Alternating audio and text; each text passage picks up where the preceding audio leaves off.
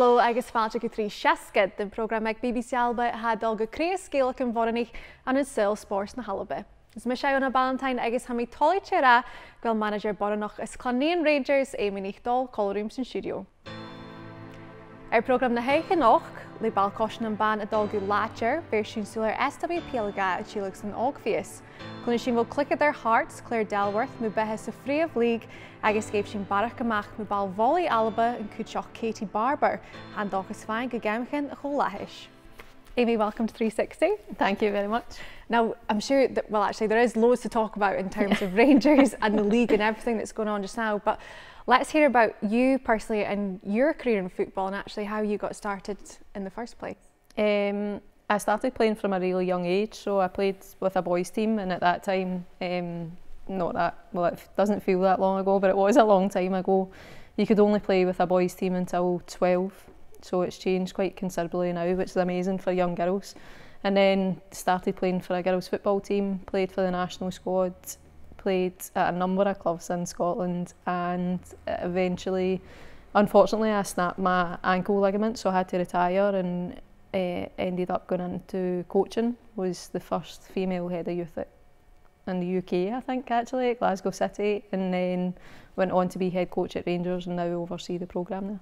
Even though with your injury and that early retirement, do you still look back at your playing career with fond memories and kind of wish that you could have extended that time? I think definitely now, because I was really fortunate that actually I was kind of in the year group where Jenny Beattie and Kim Little and all that had just came into the national squad, so to go on and see them have such prominent careers is amazing, as well as all the other girls. But I don't have any regrets, because I've ended up in a really fortunate position that I get to do football as my full-time job, and I think it would be so much harder now to be able to come out of sport or come out of playing, because there's so many females that are aspiring to have a career in football. And looking back just to when you were 12 and playing with the boys team, probably back then you would never have thought that women's football would be where it is now. No, and it's actually, at the time, I get picked up by a Rangers scout when I was playing for Clyde Boys Club, and he thought I was a boy with long hair. Oh no! Because he didn't have like a team at the time, so I think that to see the progression and see that young girls have that opportunity to be able to go and be a professional footballer in Scotland is amazing. Have you ever come across them since? No, but I remember being devastated, because I was like to my mum, it's so sexist, you know. At the time I was just like, I couldn't understand, but obviously now you've got a different viewpoint on it. But yeah, a long time ago that was now. But unfortunately, like you say about being so young and even experiencing sexism, then there's still so much work to do in terms of that with women's sport. Yeah, I think that it's difficult, because I can see a different side of it now, and I always try and be balanced in my view. I think that, you know, when you ask for equality, you can't pick and choose what parts of it you want, which means that from a performance point of view you're going to be critiqued, and I think if you're critiqued on your performance, that's okay. I think when it comes down to whether you're male or female or anything like that, then just leave it at the door. You know, it's fine to be able to say you don't like women's football or you don't like women's sport in general, because we're not trying to compare ourselves to men. Like I often say, it's not like you're trying to ask Andy Murray to play Serena Williams at tennis. It just wouldn't work, because, you know, physically it's not the same. So it seems to be something that a lot of people find it difficult to grasp, but you just put it so clearly. It's different, and it's fine just to accept it's different. Yeah, and I think that as long as you can be accepting of that and accept that people want to be able to go on and have a career, whether it be, let's be recognised for doing a great job, you know, probably the most current one's Emma Hayes, that's been linked with a lot of male coaching jobs. And football's football, it's about connecting with people, it's about tactics, it's about the overarching thing, but it doesn't mean because you're female you won't be competent. Likewise, it doesn't mean in female football that if it's a male coming in, there's amazing male coaches that have supported the women's game, and it's just about connecting with people. Exactly, and if we just go back to that time when that scout did kind of look at you for Rangers, but aside from that, does it kind of feel full circle with where you are now with your job with Rangers, and actually how much it's grown and how successful you are now? Yeah, definitely. I think that's one of the main things that I'll certainly take away, is that there's the opportunity for young girls to play, but not only play now, to be able to be a professional footballer within Scotland, because so many players have left, and they've left because they had no other choice to go on further and make them the best that they can be. And now we've got an opportunity to retain the best players in the country, but also to be able to go and showcase the talent that was already here. And it is so good to see that growth, but we will have more chat on this shortly. Claire Delworth minute cluiceáil son Hearts season so. Son cuideagan had an taiclí ticket season Ep33 bheir. Bring clearly 3 seascad gus barach h-aon we gain a bheir ag Tynecastle.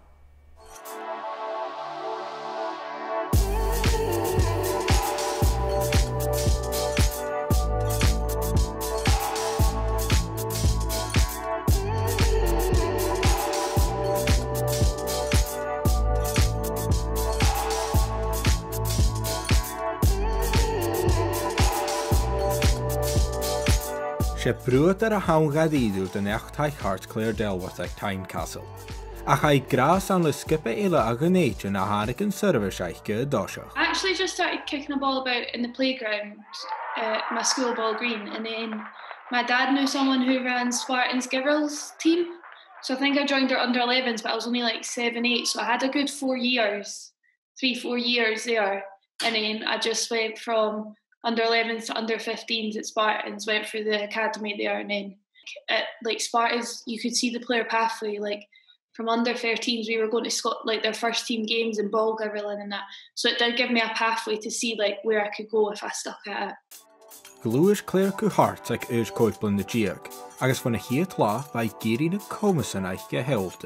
So I'd played at 15s, like I was quite a young 15, like I was a year below, and then I'd moved up to development, and at development I'd changed my position from right wing to right back, and I had good coaches at development, Jordan Forster and Robbie Horn, who's a boireannaich manager, and then Andy Emwood pulled me up for training, and I just kept saying like, can I come back? Like it was actually probably on my own back, I was probably pestering him. I was like, can I come back and train? Like I just wanted to be in that environment and I wanted to improve, and he was like, yeah, of course, and he put me in the squad against Glasgow City in a Scottish Cup tie, I think it was, and I thought, there's no chance I'm getting on here. Best team in Scotland. And he was like, Deli, you're going on left back. And I was like, oh, okay. But I actually, like, I did, like, it's still to date one of, like, my best performances, because I'm not, like, left back isn't my strongest position, but I actually done really well there. And it was one of the moments where you come off the pitch and you're like, that was amazing, I want to do that again. And that got me the taste of it, I just wanted to keep going. So hiad gan o 3 season Nàiseanta, a Claire ddecyn gyfel skippen yn ban a gwybod fatan ys arca di skipper ball-coise a hart o Midlothian. Nes a parc a treni, nic gadus yn ys parc a Tynecastle, ula gyd yn clechgach I dyr da skipper. Yeah, it's really good obviously seeing the transition. So like when I started, I was training out in Trinent at 15s, and it would be like 8:30 till like 10, and it would be like, I was only 15, so I was depending on my mum and dad taking me, whereas now you come here and we've also got good training times, we get quite a lot given to us, like we've got all the kit and that, and even like players like Jamie Walker, after a game on a Sunday, Jamie will message me like, how was the game, and all the players interact with you, like even the coaching staff, like I was just having a chat with Paul Gallagher out there, like it's just, it's amazing. Like Ba Claire mar far sy skip a hart sy'n glei arch I ddasgan yn SWPL hyn, an y dabil sy'n neig giag. Leis I gem y ieddig yn emission is biel o slwy môr ag Tynecastle. We got told, I think 2 weeks before, that we were going to play at Tynecastle, so we knew, but we obviously had to wait for it to be broken out in the news. But I've said before, like my team, like the team then started a whole year before we won the season. Like we had trained consistently for a year. So when the final whistle went, I was so grateful and so glad for all my teammates to have finally, because I've seen all the work they put in. Like we had like ambulance workers, we had policemen, like they would come straight from a 12-hour shift and come to training. Like the work that they put in to get that, I was just so like, I felt so proud on behalf of them. And I think everyone else wanted to win it for each other. So it was a really nice feeling, yeah. Sa hiad season slánach gus y Príomh League, sé coram iwnsach ia heddi fi awnt o chléir ys nhw cwch lachydren. Rydych yn y bai yn dŵ, ys i'r son leisig agus yrdas I gianw, mar chlachydr. It was also quite tough because we were playing like the league's a lot quicker, faster, stronger, which you would expect for a step up because the level's going to be more demanding. And also our first game was against Rangers, who were full time. So going from SWPL to having a 6-month break, going straight back into it was quite hard. But I think as a team we came back all like ready to learn, and also we had a new coaching staff, which was exciting. We've all gelled quite well, and I think that every time we're on the training pitch we are developing and getting better and learning off Kirky and Husey and Lisa and Paul, even learning off the physios, different techniques. We've got quite a young team as well, so it is a learning experience, but as I said, like we go out every game and we want to compete and we want to learn and we want to give our best account of each other and like work hard for each other, especially like players on the pitch, coaches, anyone that helps us, like that we all work for them.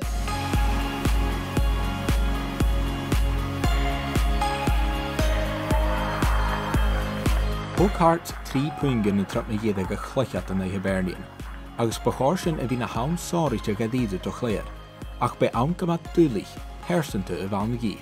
I actually couldn't train the whole week because I worked in a pharmacy and someone tested positive for COVID, so I was a close contact, but I was negative and I had to wait, and I came back the Friday night before the game, trained the Friday night, and I was like to Gio, like, something feels weird, and she was like, what? And I was like, just like something's wrong, and she was like, I don't know what you're on about.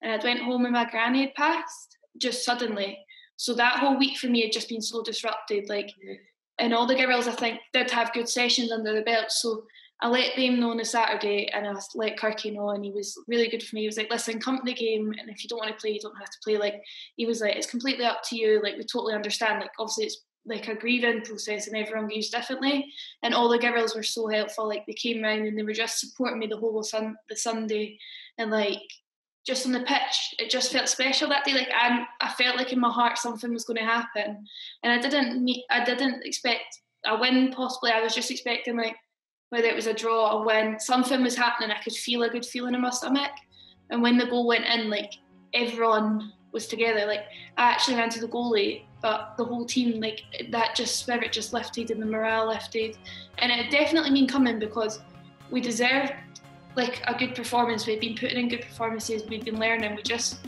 hadn't got that win or that draw under our belt. So to get that, and obviously against Hibs, was a good moment. Ha Claire ag toisach a dríoch ball-coise, agus man haifíoch an dí brúta an hórsa dáis is í a coachig na duineáchas an áte. Haid a dói glán go bhfuil an uirite clann-nighean a dóganú campíchan, agus haid crutching go lein fast ball-coise an ban an an Alba. I said I was doing the Edinburgh South coaching camp, and there's like 25 girls, whereas 2 years ago there was only 15. So even though it doesn't sound like a big gap, 10 more girls in this team. And then they've now got an under 9s, under 11s, under 13s, under 15s team. And then you look at the development of our academy, which is really good. Like I can go, the girls sometimes train before us on a Tuesday, and we watch them and we're like, whoa, like at points like they're miles ahead of what I was at that age. But obviously it's exciting because you just look at, even across the world, like Alex Scott's just got the football focus goal. Like when I was young, there wasn't many women football commentators and that. It's just little things like that might not seem a lot to someone that isn't interested in women's football, but to a wee girl who's watching it, it might give her the confidence to go and try and say, do you know what, I want to play football. And it's also a great thing, like from when I started football to now, it's like a million miles away. Amy, even just listen to Claire at the end there, it just goes to show how important role models are in sport and in women's sport. Yeah, I think that even like, you know, when I was younger and actually more recently, I went to look for games of Pauline Hamill, of Julie Fleeton, and they're not there. It's so like, it's such a simple thing, but you just, because of the world now, like if you were to Google something like that, you would think we'll be able to find it. And particularly for Julie, who was one of the most prolific goal scorers of a national team in Scotland, our goals are just aren't there, and that's so sad because actually you guys have probably got the majority of the footage because you picked up the game so early, but it's so sad for young girls that they can't look back on role models like that and be able to go, wow, like, you know, it was there. And it's, you know, only recently that it's begun to gain momentum and they can look back on it now. It's scary when you put it like that because, I mean, Julie and Polly were playing not that long ago. No, it wasn't that long ago.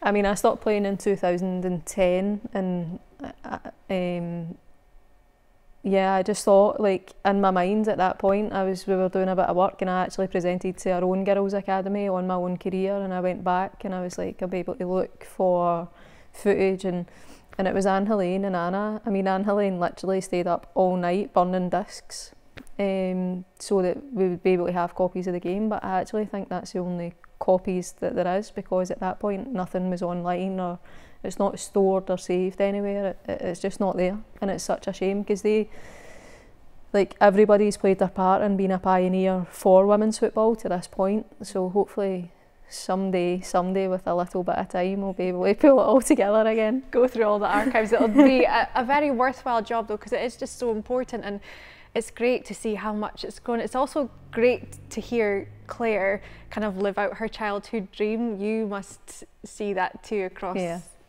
it. It's so, like, I think that you just grow up and football's such a prominent thing in Scotland. It doesn't matter whether you're, you know, in Inverness, and whether it be Ross County or Inverness, Caledonian and Thistle, all the way down the country.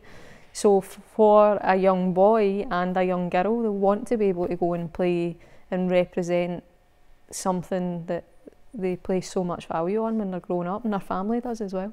And the other kind of reality with women's football, not so much at the top of SWPL 1 where there are professional teams, but kind of throughout the league there are girls and women who are working full time, very intense, and then they're also training and playing at the weekend, and that takes real dedication too.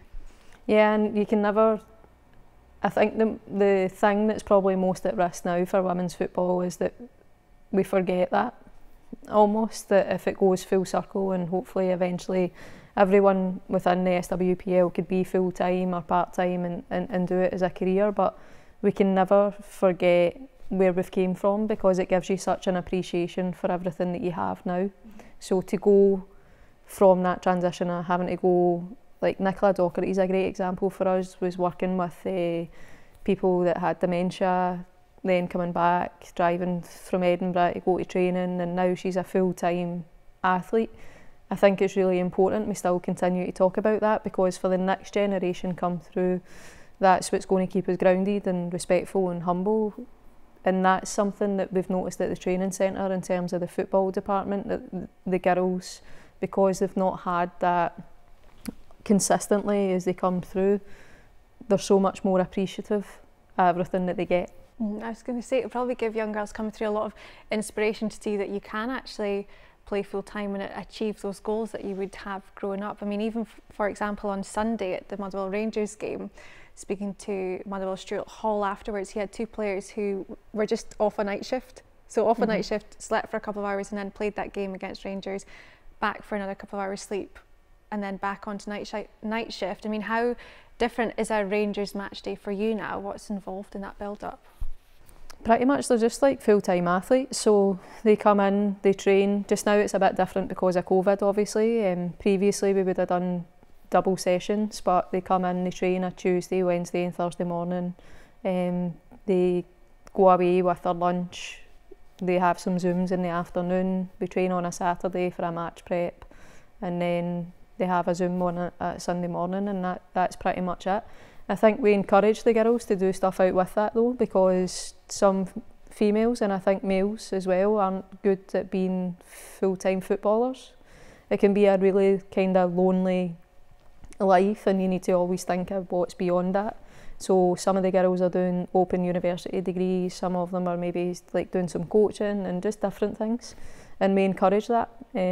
But yeah, it's completely different, but we also, and I will always have an appreciation of going night shift, going to play a game. We've obviously got Claire Delworth that's still working just now, who's an amazing and stalwart, because whether you're at Motherwell and you're a Jill Inglis or anything like that, they've all helped get the game to where we are now, and we'll never be able to thank or pay the people back for the work and the commitment they've put in. You must feel really proud kind of seeing how far it's come now.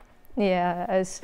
But we've still got such a long way to go, and I think that that was one of the hard lessons that I learned at City at the Youth Academy, because we done really well one year, and I thought this is it. This, you know, the 13s, the 15s, the 17s all were kind of in contention for the league and cup finals, and you just need to go again. You just kind of get there, and then you're like, right, okay, next day, what do we do now? Right, well, we need to go again.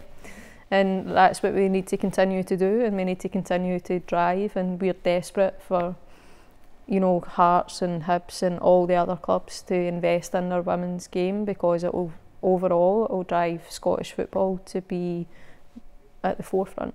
And that is great to see, and hopefully even next season we'll be back here on the sofa and speaking again about even how much it's just grown in the last year almost. Yeah, because I think I said that to you previously, like 3 years ago I would have never have thought the game in Scotland would be where it is just now, and it's limitless. I think that that's the unique thing about women's sport just now, that it can just grow and grow and grow, and of course we'll get to a point where it'll plateau, but I don't see it being any time soon. It's a good place to be just now though. Yes. A clúiceadar ball-bholaidh na h-Alba Katie Barbour ar a bhí an t-seachdain is trína COVID-19 na h-obair and a Seirbheis Nàiseanta na sláinte. h-Aon is co-clúiceadar Rachel Vorristan ar an dóigh fáin ar aise ag ganibheag siad a gamas ar gemchan go láthais dábhíle sa fiche a.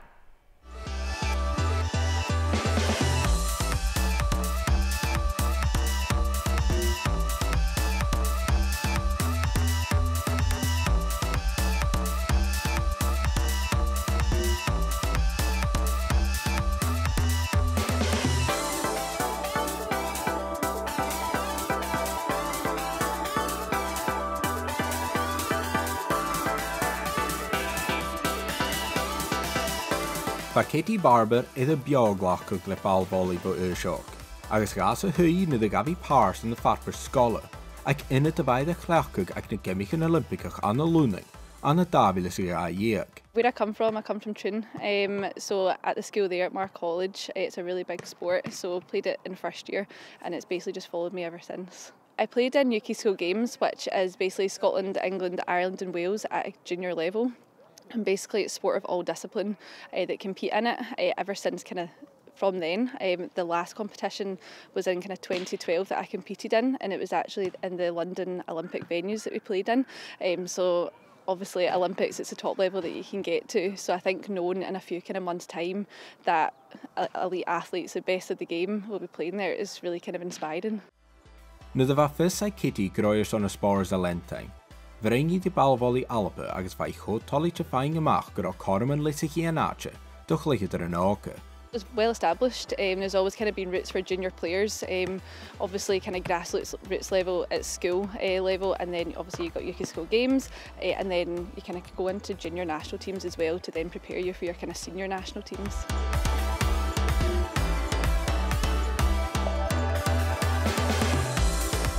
A Katie is a dúhas a cholanach san spòrs a seo, fan a chiad checht do scipan a Halpa go anichuch nach roi'n dúl fan a cóchluiceadar an aiche. Obviously getting my first national team cap is obviously a big honour. Playing for your country at any time is an amazing opportunity. And then in 2018-19 season, I was actually elected as Scottish Women's Player of the Year, and that's when we were actually in England competing against England. Got presented that, so I think that will definitely be one of the kind of top highlights for myself. I never really expected it. There's obviously so many incredible players that I play with, so I never kind of thought that I would be the one to get kind of nominated by players and coaches to get that award. So it's definitely something that I'd love to be able to do again, obviously once we're allowed back inside. Gaan na bhaing déad go iad spòrs a thuig COVID-19 buaiad Katie, a go iad profession te cúteach, is í a gopad mar anaclach cúr, donna Seirbheis Nàiseanta an na siúrach gar is arang. I graduated in 2019 as a physiotherapist, and I started working in December 2019. So having kind of only worked 3 months and then getting redeployed due to the pandemic was obviously kind of a bit of a shock to the system. So I was redeployed to Ayr Hospital. And it has been really difficult, but again the colleagues that I work with have been so supportive through it. Everyone's kind of got each other's back, and I'm still at home living with my parents and my sister, so kind of having that support bubble has been really beneficial. I mean, working in NHS, it's all about teamwork and helping each other out, so we've always kind of got each other's backs, so it's a brilliant team that I work with. Le spòrs farpaseach a tilleadh becad bheig. Ha Katie amolog an obair crúi a ha idhí adolad cúil groich yn ag h-Alba. Is iatad inmh professionta aing gus Kate tréni agus corm ulachis an farpasin di hiang a horsta Katie is na cluinnidh an éile. It's so exciting. It's really exciting.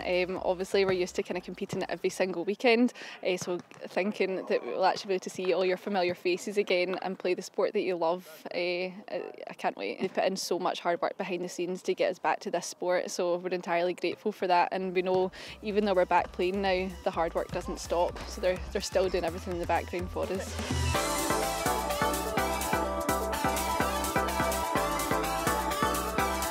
Mas da nach go pandemic fa Katie a gobad colladí Rachel Morrison, che a iad bhí gymai eolachas an úne fata.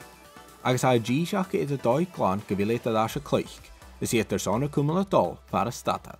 So we've played since we were juniors together, all the way up through to the women's national team, and then we decided in June 2019, obviously we weren't allowed to travel, so Rachel's lives in Ayr, I'm obviously in Troon. We decided we can both go to the beach and kind of play some sort of volleyball together, and then as we started playing together we realised, well actually we're pretty good together, we're really good friends, so I think just from that really. We've kept in contact throughout the pandemic, so friendship wise nothing's kind of changed, but obviously kind of getting back to training has been really good. Playing against another few players today, so it's obviously good to get that competitive side back in. Obviously we've not had it in ages, we've been playing against nobody or just kind of competing between ourselves, so it'll be good to get back into that competitive mindset. Ha sùil ag Skipper Barbour as Morrison is cútsin a cín lá cútramach, is iad ar son a fríomh amasach go riing. Fain go gemichin a Choláis and a Birmingham and a Davilas a gá ríchid. Got kind of lots of dates in our diaries, nothing's confirmed yet, we're kind of waiting on confirmation from all of them, but hopefully kind of travelling to England at some point and hopefully internationally, kind of all depending obviously on what kind of happens with COVID. Our goal is to qualify Team Scotland for the Commonwealth Games in Birmingham in 2022, so obviously next year, and then also for future Commonwealth Games, we're not just in it for the 1 year, we're definitely kind of aiming up to definitely 2030, that's our goal.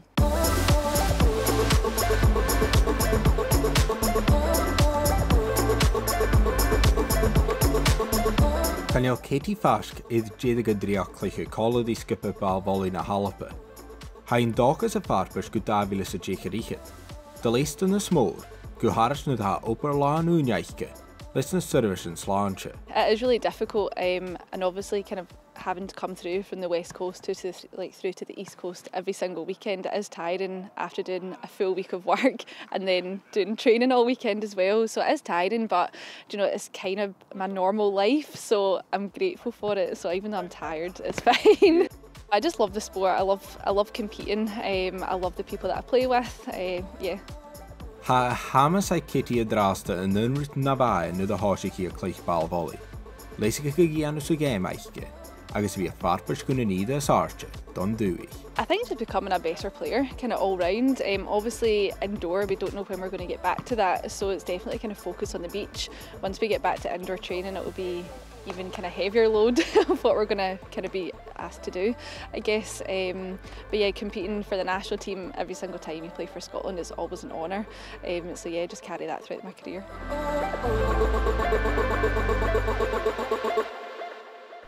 It's great to see the positives that so many people have taken from the pandemic, and even looking at Katie going through that but actually using it to further herself in her career and actually have these goals coming up soon, even with the Commonwealth Games. Yeah, I think that it's amazing. I think the commitment, I always remember as well when we came through, it's a choice, she's making a positive choice for herself, and the commitment that to drive through to Edinburgh, and she obviously wants to be the best that she can be, and it's a hard sport, I think, until you see something like that live. It's like tennis, you watch it on the television, you're like, oh, that looks quite easy, and then you go and try and play it and you're like, no, it's not easy.